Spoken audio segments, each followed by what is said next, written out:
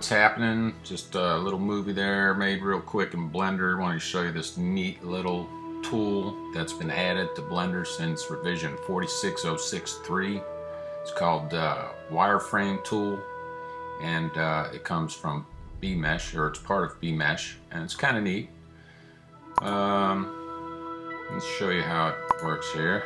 Alright, this is the unit, and if I ever get clicked on there, alright, see, this is the unit. See, it's actually made up of individual faces, and it's pretty cool. And you see it just kind of wraps around faces around your edges, and I'm going to show you how to do that real quick just because I thought it was so neat. And let's start a new one. Alright, spacebar, add, mesh, UV sphere, and let's tab in the edit mode. And now hit, I'm going to hit W to bring up the specials menu, and then I'm going to hit bevel. And then now you see how you move your cursor will determine how far the bevel goes. And then let's just do that. Now all I've done is just created a bunch of new vertices and edges and faces.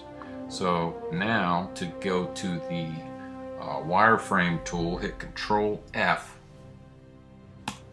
and it brings up the faces menu. And you can see right here you got wireframe. And you say, oh, wireframe, insert new faces into the selected faces. Boom. I've done it, and there it is. If I could Control Z back, and let's Control Z. How I actually made the unit that you saw is I deleted a couple faces.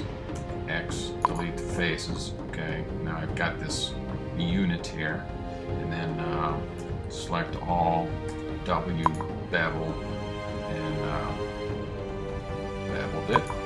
And then I went to the Control F face selector menu with all the options, wireframe, and that's how I got that.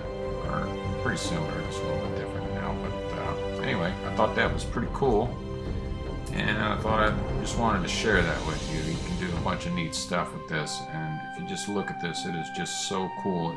It's like, I mean, you can make all kinds of spaceships with this. I love it. Anyway, quick tip for you there. There it is, and hope you enjoy it. Hope you don't think I was too boring this time. I did drink a little bit of coffee before starting this tutorial, so there you go. Hope you enjoyed it.